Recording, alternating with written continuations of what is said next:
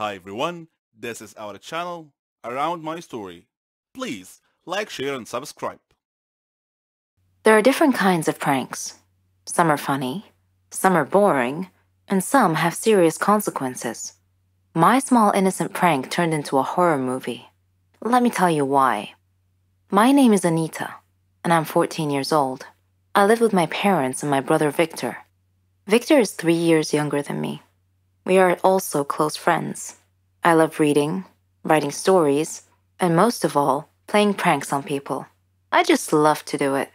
Victor was the cowardly sort, afraid of his own shadow, so I always played pranks on him. His terrified reactions always made me laugh. Whenever he would try to play a prank on me in retaliation, though, I would always see through it immediately. My parents used to spend Halloween at my aunt's house. So, one day, I decided to scare him by dressing up like a ghost and hiding in his closet. When he came home and called for me, I didn't reply. He entered his room and opened his closet to hang his coat, only to be confronted by me jumping out and screaming boo in his face. He leapt backwards, wide-eyed and terrified. He screamed like a girl. I was rolling on the floor, laughing. If he wasn't such a coward, I wouldn't have had any fun at home. One day, he joked, your pranks are going to be the death of me. When he turned 17, Victor received a scholarship to the state university. I saw him off with tears in my eyes, hugged him, and gave him a present marked "Don't open until you arrive at your dormitory." Shortly after he arrived, he video called. He had blue powder all over his face and looked hilarious. He said, "Very funny, ha ha ha. You have to stop these pranks, sis. We're too old for this stuff now." Oh, how I missed him. I laughed. With him gone, everything was so boring. When October came and Halloween was only a few days away, the doorbell rang, and I opened the door to find a letter lying on our doorstep. I opened it and found a picture of Victor. His face had been beaten black and blue. He looked horrible. I opened the letter and read, "Victor got involved in drug dealing and now owes us a lot of money. If you don't pay off his debt as soon as possible, we will kill him, and you too. Do not call the police, or he will only die sooner." Panicked, I called the thug's phone number, written at the end of the letter, but there was no answer. Victor was such a sweet and innocent guy. I couldn't believe he had gotten himself involved in drug dealing. I thought of calling my parents, but I decided not to, because they would definitely call the police. So I spent the next 2 days thinking. Then, the home phone rang, and I felt my heart sink to my feet. I slowly picked up the receiver. "Do you have the money?" the caller asked in a cold voice. "I need more time. I don't have that much money," I pleaded. The voice replied, "You seem to think we are joking. Okay, the next photo we send you will be that of your brother's dead body." He said that, then he hung up the phone. My stomach wrenched. I felt sick and tried to call my parents, but I couldn't reach them. The next day, I heard a knock on the door, and when I opened it, there was another note lying on the doorstep. It read, "The angel of death comes today." My parents were at my aunt's. I was alone and didn't know what to do. I closed all the windows and curtains and locked all the doors. I turned off the lights. At the stroke of midnight, I heard a noise outside my house. I peeked out a window and saw a man, all in black, in my front yard. He was walking towards the back of the house. Shortly after that, I heard the back door open. I ran and hid myself in the closet. Eventually, I heard my bedroom door open slowly. I heard footsteps walking around my room, as if the intruder were searching for me. Suddenly, my closet door opened. I panicked, pushed the masked intruder, and dashed out of my room and down the hall to the dining room. Victor's decapitated head was on the table. Oh my God. My last thought before I fainted was that if the drug dealers were going to kill me too, just as they promised. Goodbye, life, I thought. When I woke up, I saw my parents and Victor, dressed in black. They all began laughing hysterically. Angry, I snapped. "What's going on? Why are you all laughing? This isn't funny." Victor confessed between laughs. "It was just a prank, sis. And you should have seen the look on your face when I opened the closet door. From that day on, I never played pranks on anyone ever again. I am addicted to food. I suffer a lot. I need help. I've tried to give up, but I fail every time.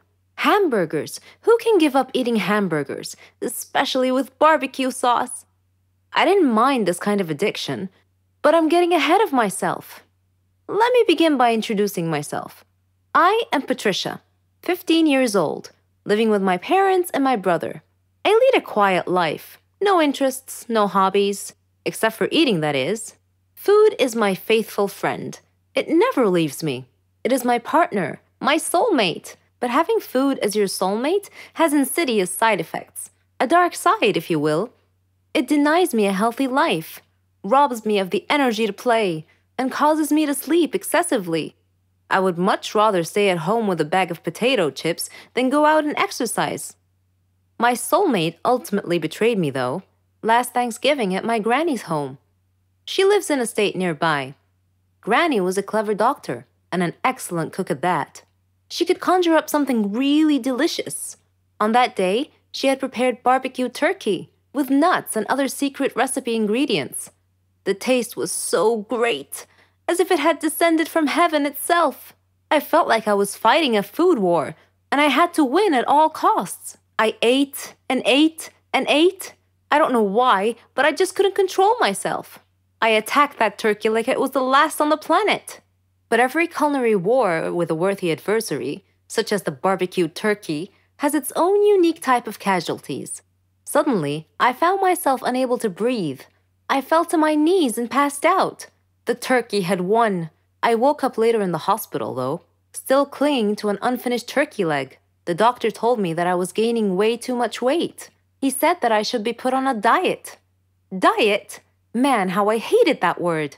It hung over my head like the sword of Damocles. It meant depriving me of my passion, my reason for living. I considered eating vegetables in small amounts to be the worst form of cruel and unusual punishment, the worst form of torture imaginable. Imagine thinking of a wonderful, greasy, cheese-laden pizza with all the toppings, and then suddenly opening your eyes to find a healthy green salad bowl. But I had reached a turning point in life. One day, my brother was playing on the street, while I was sitting at home gazing longingly at a tempting piece of cheesecake, just sitting there, taunting, daring me to eat it. I struggled mightily to resist the urge, but in the end I succumbed and wolfed it down like a starving animal. Shortly afterwards, I began feeling dizzy, but I was unable to call for help this time, and then I passed out again. I was taken to the hospital. While lying in the hospital bed, half conscious, I overheard the doctor say to someone, "She needs to stop eating or it will be the death of her." I thought to myself, whoa, death? So I made up my mind right then, right there. I resolved to fight a new war, a war against my appetite. On our way back home, I told my father that I wanted to see a nutritionist. He was delighted to hear that. Later, at the clinic, the doctor welcomed us in. She told me how to overcome my eating fetish. She gave me a strict diet regimen with a schedule full of healthy meals. I kept telling myself that winning this war was possible. I simply had to be patient and persevere. I stuck to the strict diet and did some physical workouts. My parents supported me wholeheartedly.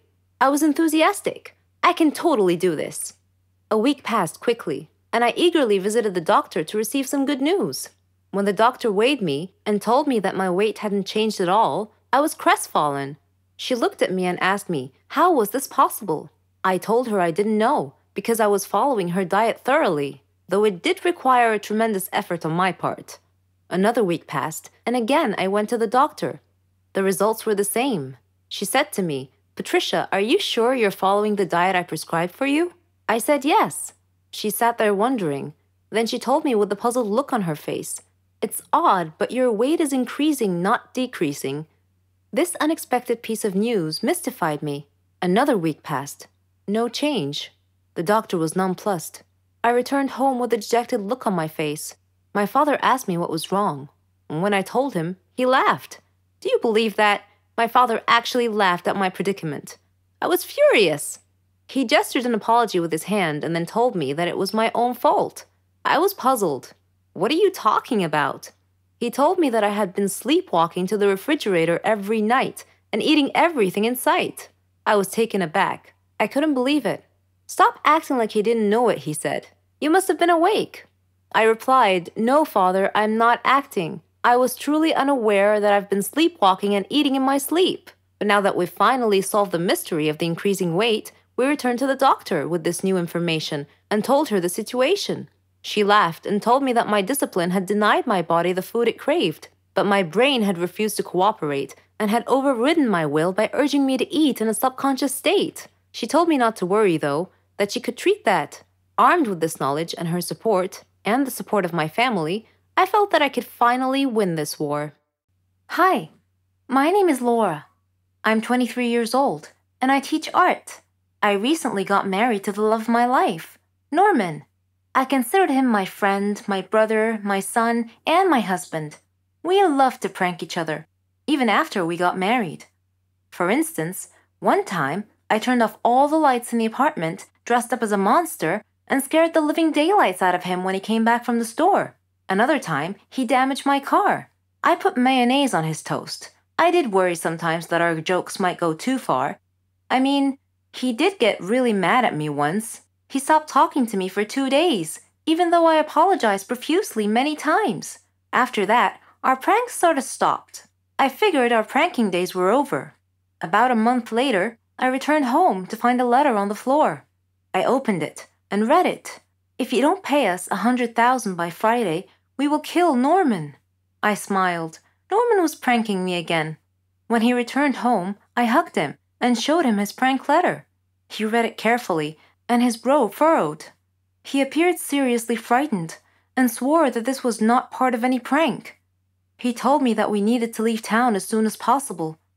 I asked him why, and he told me that before he married me, he had stolen a gold statue from a motorcycle gang.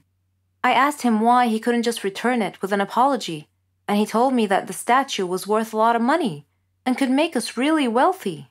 That night, an armed masked burglar broke into our apartment and confronted us with a gun.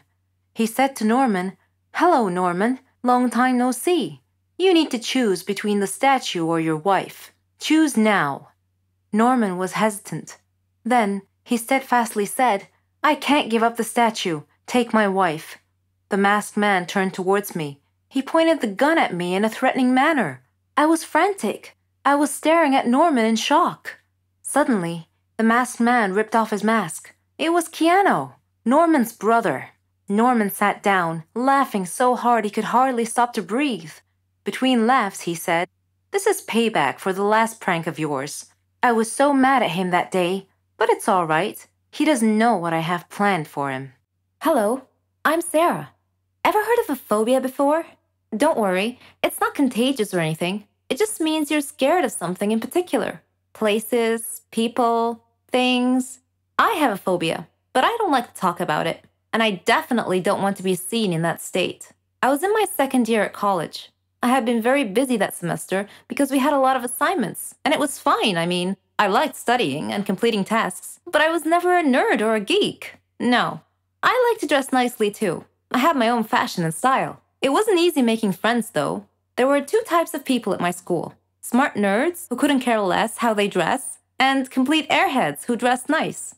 I didn't fit in either one of those groups, so I basically kept to myself, until one day, I got assigned to do a task with a girl and a boy, Jane and Kyle. They didn't look nerdy at all, and I thought to myself, oh great, looks like I'll be doing all the work. But when we started talking about the project, they didn't just sit there or toss ridiculous retorts. All 3 of us were having an actual conversation about the topic. I was so thrilled. It finally seemed like I belonged somewhere. We became friends and did everything together. We could tell each other anything. Well, not everything. I had one secret from my friends. I never told them I had a phobia. Anyway, a year later, Jane moved to Germany with her parents. She was going to finish college there. So it was just Kyle and I now. All through college, we were the best of friends. We even did our graduation project together. On graduation day, Kyle and I were supposed to go out for dinner. He wouldn't tell me where, said it was a surprise. And what a surprise it was. He had picked the highest tower in the whole city to eat dinner at the very top. I don't have a problem with high places in particular. In fact, I'm sure I'll love the view if I ever make it to the top. No, I had a problem with the elevator. A phobia, to be precise. So we were standing at the base of the tower, and Kyle was happily listing all the great features and restaurants up there, but I didn't hear any of it. I was too busy fretting, frozen to the spot, desperately trying to find a way out of the situation. I couldn't say no to Kyle, who was all excited to go up the tower, so I clenched it in and tried my best to stay calm. We got in the elevator, and the doors shut. I couldn't control what came after that. I was terrified, screaming and shouting hysterically, banging on the walls, then falling to the ground. Of course, I don't actually remember any of it. Kyle told me later on. The last thing I remember was the elevator doors shutting close. When I came to, I was at the hospital. Kyle was sitting by my bed looking worried. When he saw that I woke up and that I was feeling fine, he started laughing at me, saying, "Why didn't you tell me you had a phobia?" I felt ridiculous and started laughing too. And then, out of nowhere, he proposed. It was his plan all along, although he pictured it at the top of the tower. All that happened 3 years ago. We're married now, and we have a baby girl. I'm being treated for my phobia. It's not completely gone, but I'm way better now. Apparently, hiding my problems never solves them. I'll have to face them, sooner or later. It all happened on my last holiday. It was a terrible experience. It was the worst holiday I have ever had. Me and my friend Renee, we decided to go to New Zealand. We were saving money for a very long time to go on this trip. It was our dream to go to the land of the Lord of the Rings. We had made reservations for flight at the end of July, and from that moment on, everything went wrong. It turned out that the flight was reserved for only one person, simply because a woman at the travel agency didn't understand us very well. I managed to reserve a flight, but a different one, so we couldn't go together. But I thought that it was not a big deal. My friend flew a few hours after me. I was going first. When I arrived at the airport, I was very happy because that meant that my holiday has just started and that nothing else could happen. And I was mistaken. When the hour of my flight was coming, I queued up to the custom clearance. My passport was right, and the next thing I had to do was to go through the metal detector. When I was passing through, it started to beep. I was so scared. I was taken aside immediately, and I felt like a thief. It was terrible. The custom officer had taken me to another room and she told me to undress. I tried to explain that I had a belly ring and maybe it was the cause of the beeping, but she didn't want to listen. I had to undress. They took my clothes somewhere else and I was standing alone in the middle of the room. I was shocked and stressed. The woman came back after about 5 minutes, which seemed to be ages for me. She gave me back my clothes, but I was not allowed to put them on. She checked me one more time with a small metal detector, which was obviously beeping in front of my belly ring. Of course, the custom officials went through all of my things, but they didn't find anything. I was late for my flight, so I had to wait for another one. My friend was supposed to meet me at the airport, and it was me who should be waiting for her. She was terrified that I was not there, but fortunately she decided to wait. After that horrible flight, we met at the airport and we went to our hostel. It turned out that we expected something different, but it was not that bad, and we were too tired to look for something else. New Zealand is the most beautiful country I have ever seen, and we loved everything about it. The people, their customs, their food, basically everything, and the entire environment. We spent 3 weeks there. We had a really good time, but when the time ended, we had to fly back home. I was a little bit scared. This time I decided to remove my belly ring. We came to the airport about 3 hours before the departure time. At the entrance to the airport, we saw an older woman who had a large card with the word written on it with capital letters, Poland. So I came up to her and I started to speak in Polish. She smiled and we started to chat together. When we were just about to leave, she asked me if I could take a box of chocolates with me and give it to her son in Poland. He was supposed to meet me at the airport because she would phone him. And of course I agreed. And then it started again. At the custom clearance, everything was okay. I came through the metal detector and nothing happened. My passport was alright. I was almost free when the custom officer asked me about the chocolates. I said that it was given to me by the lady at the entrance and that her son is going to take it back at the airport in Poland. The custom officer asked me to open the box. I didn't want to agree as it was not mine, but I had to. It turned out that inside there were not chocolates, but cocaine worth $20,000.